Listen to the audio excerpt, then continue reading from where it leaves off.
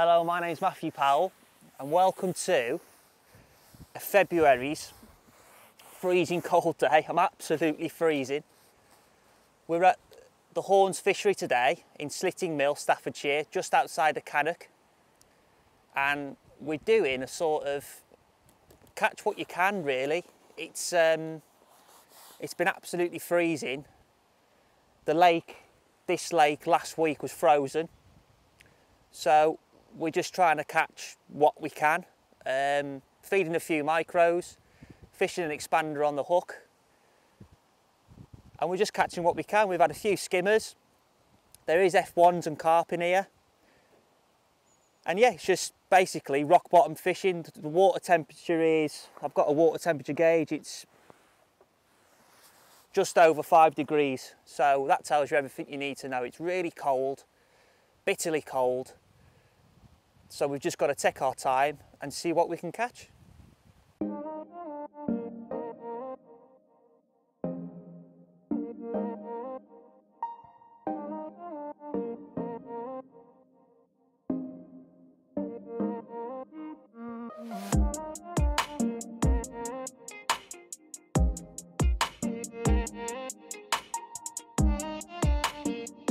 Winter time, it's absolutely awful, really hard fishing, and your rig and your balance and your tackle has to be balanced. It's one of the main things that you're going to catch fish on, so your rig has to be balanced. I've got one of our Ghost Powerlight kits on. I like a Powerlight kit because the water's quite clear. Although we're fishing in like 6 foot of water, you know, sometimes the fish can be half depth and following bait down. So I just think a grey top sometimes just masks a silhouette over the water. I'm using a 6 to 9 dual core elastic, really soft. It's going to be nice and forgiving when I hook a fish. And when you're getting that fish out your peg, you're not going to bump a fish. That's really important. Nice little pot on the end of the pole, an inch away from the pot, from the end of your pole, perfect. Running down to a small Maver Dacron, the smallest size we do. Rig main line is 014 rig mono MVR to a series 4 signature float in a 0.5. It's a wire stem float with a really thin fibre bristle. That's important. So I like a fibre bristle this time of year because it's really sensitive. You're going to pick up all them little indications and little bites that you're going to have through the day. Shotting pattern on this, I've just got a little tiny spread bulk of number 10s, a little kicker shot about an inch away from that, and then 4-inch intervals. I've got 3 droppers, all number 10s, to a 6-inch hook link of MVR hook length mono, to a size 18 F1 finesse hook from Maver. That's how simple the rig is. Let's get in there and see if we can catch another one.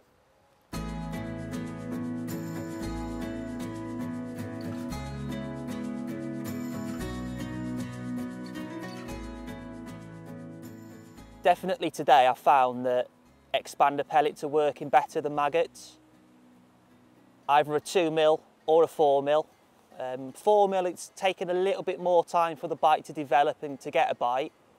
But when I do get a bite, it seems to be a better stamped fish. We've had a few skimmers now, and they all seem to be coming from a decent sized expander pellet on the 4mm. I'm just using the Bait Tech expanders in 2mm and 4mm. They're absolutely perfect, nice and rubbery. They're going to stay on the hook. You're going to have a few nice little strikes off them and they stay on the hook really well. How I hook the expanders is I basically put the point into the side of the expander and roll the expander onto the hook. So there's a nice little, oh there you go, look, there's one now. So I basically just put the expander on the hook, the point of the expander on the barrel of the hook, and then roll it round the bend. Just take your time with them. That 6 to 9 dual core's doing all the work there, as you can see. Just take your time, find your roller. Nice skimmer this one. Just take your time, no rush.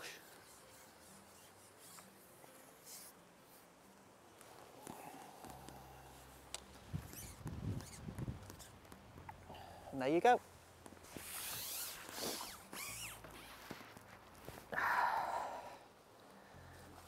That's another quality fish on a 4mm expander. Perfectly in the top lip. Let's get him back in and...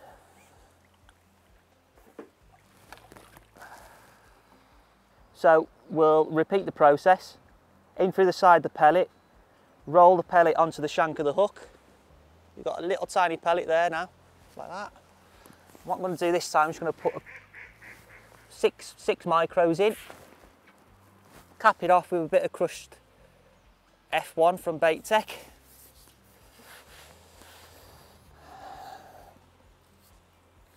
Take your time shipping out. You don't want to be depositing bait all over your peg, so just take your time. Get you to your desired length, pop your rig in, and literally I'm just going to turn my cup over, dunk it under the water, and then it comes out in a nice little column. Then there you go, that's it. Hold my float out the water so it's all straight. Just gently lower it down to the fish, and then you're away, you're fishing. And now all we've got to do is just wait for a bite or a little indication.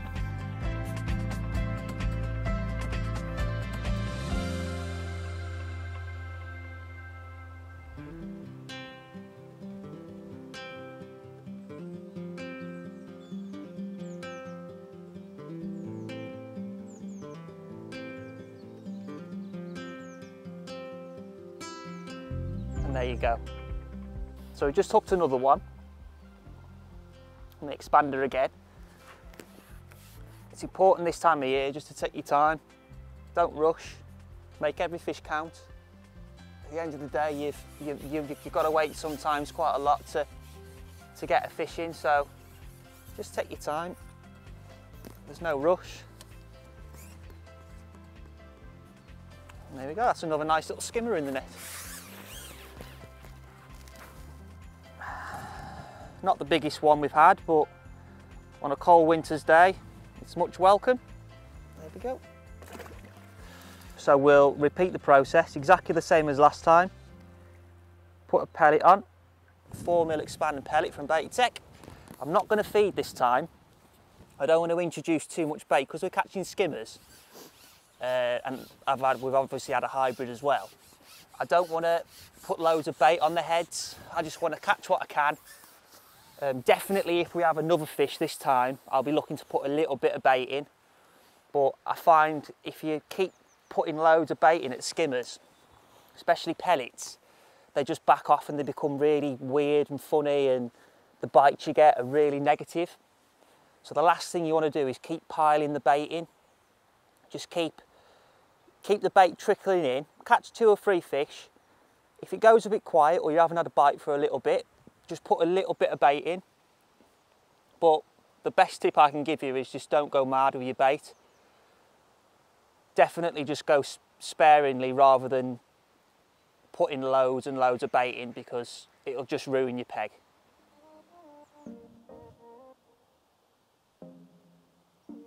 And there we go.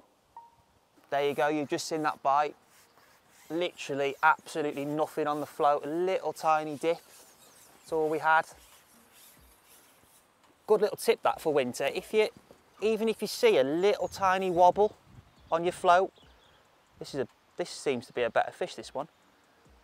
Even like a little wobbles, little indications. Oh, they are, a little F1, look. Little tiny, little wobbles, little indications. Oh, he's nice. Little tiny indications, just have a quick look. Oh, look at him, he's beautiful, he is.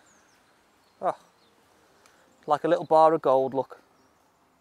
At 18, look, oh, absolutely stunning fish. Beautiful little stocky. Yeah, so as you could see with the bite, it was literally nothing. I've just lifted and it was on. Right, repeat the process again.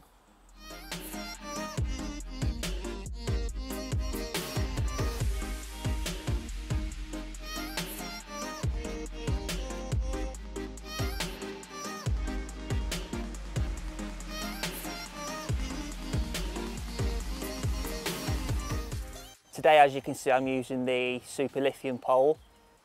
This is my go-to pole. I absolutely love it. It's probably one of the best poles I've ever owned.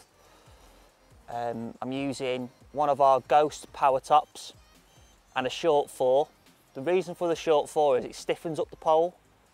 So this time of year, when you've got your float dotted down and you're getting little tiny bites and you just want to lift your pole, it makes it really responsive.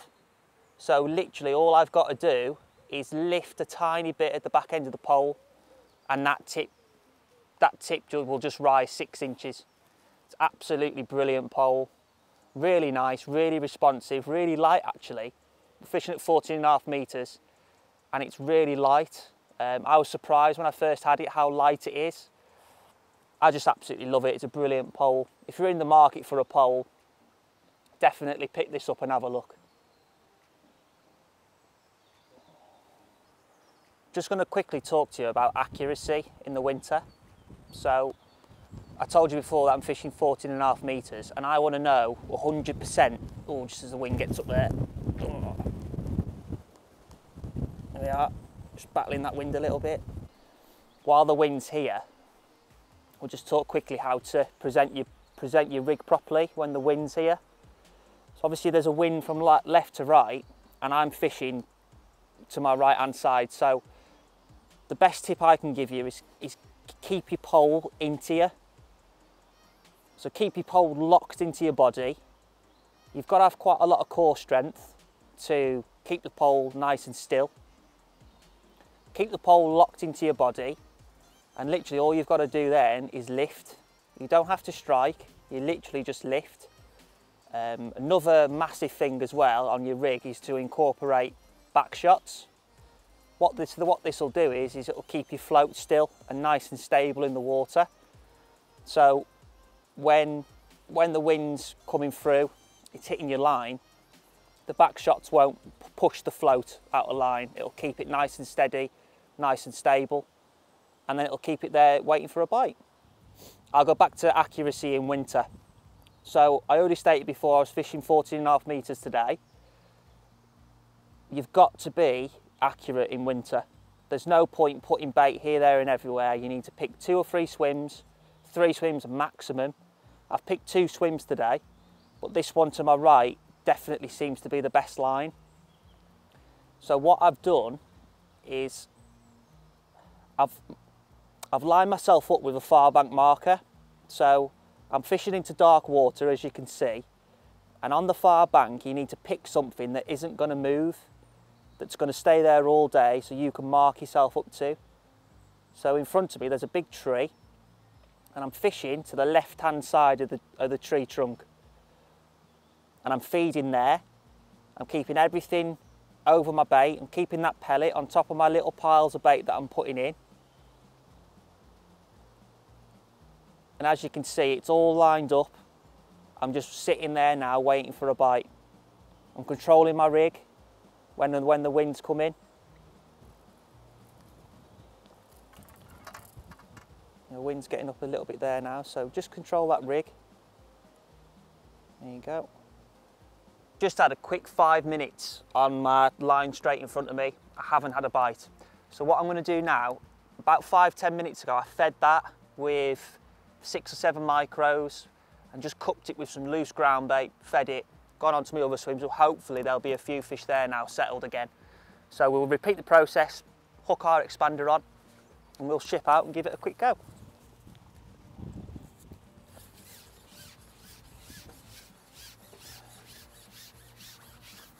Definitely what I'm looking for is to go in here and have a really quick bite. That's been like the sort of some of the day really. I've been feeding a little pile of bait, putting my rig over that bait, line it up with my far bank marker, and it's not been taking long to have a bite really. Decent skimmers. I've had 1 hybrid and 1 little F1. So I've lined it all up. It's in line with my marker.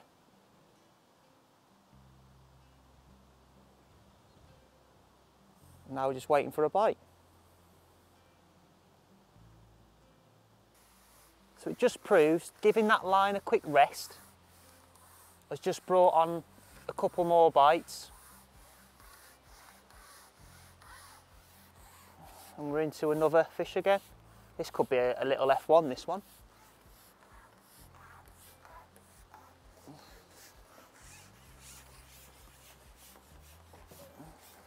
Yeah, it could be a little F1, this one. Hopefully.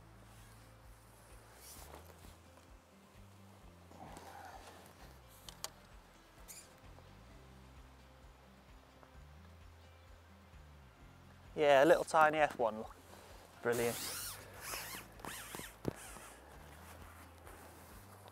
Oh, look at him. Nice little bar of gold, look. Hooked in the lip, top lip. Look at him. Beautiful little fish this time of year. Lovely bar of gold. Let's get him back. With the light fading, we're going to call this fish the last one of the day. Just going to have a quick recap. So for 4 hours, we never even had a bite, not even an indication, a bite, a liner, anything. And then all of a sudden, one of the lines has just switched on. So it's important for winter, so just take your time.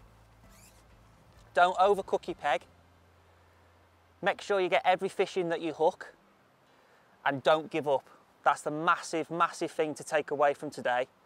Don't give up. I haven't given up, literally just been putting a few pellets in here and there. A little bit of crushed expander, the F1 Bait Tech crushed expander. And we've just started catching a few F1s. Oh, look at him to end on. Oh. He's a lovely one to end on. So I think with that, we'll wrap it up. I hope you've enjoyed this little winter's fishing. Oh, look at him. He's even got his dorsal fin up for us, look. We'll wrap this one up and I'll see you in the spring. I hope you've enjoyed it. And thanks again, I'll see you soon.